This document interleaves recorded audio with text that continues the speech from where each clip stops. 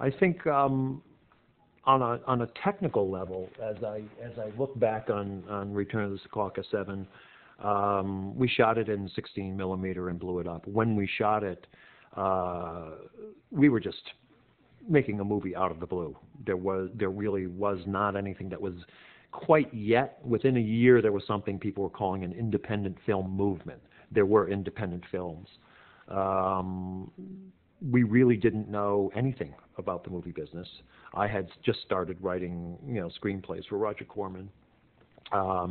There were maybe 3 or 4 little distributors who were starting to get interested in not just distributing foreign movies, but is there anything made in the United States? Maybe we'll try that.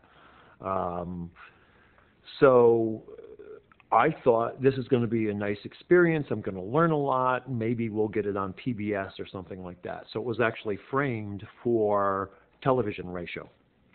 And later on, when we blew it up to 35, I really couldn't scan side to side because I'd used up all that information, but I scanned up and down to, try to give people headroom or chin room if they needed it in the close-ups.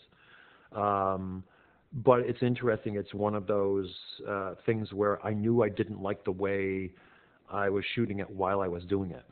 Given the time, money, and experience we had, we did the best we could. I actually wanted it to look a lot more funky.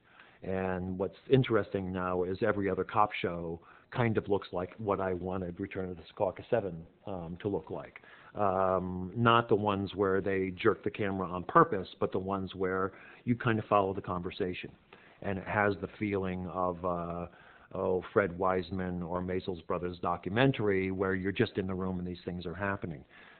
It's a very written movie. The transitions